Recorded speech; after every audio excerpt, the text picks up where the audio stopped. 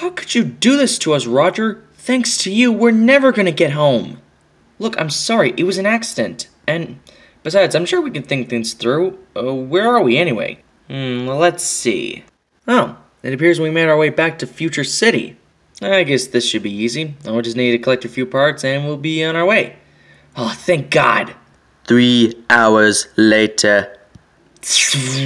Alright, got the portal fixed, and this should take us back to our universe. Oh, thank God. Wait! Take me with you. Who the hell is that green thing? I don't know.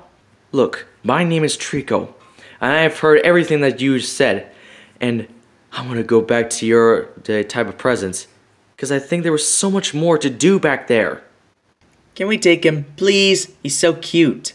Okay, we'll take him. But we better hurry, the portal is about to close. Okay, on the count of 3, we jump in.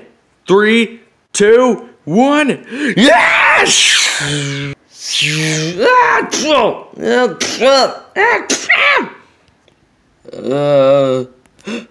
Did we make it back?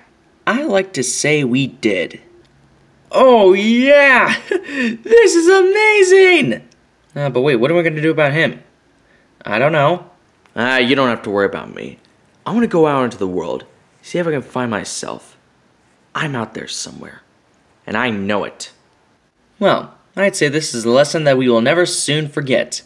Yeah, what I learned is that you should never cross the multiverse with your little brother.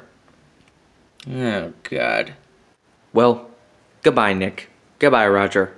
Maybe our paths will cross again someday. There he goes, free into a world of his own kind, where he can finally learn the true potential. Oh my God, he got hit by a car!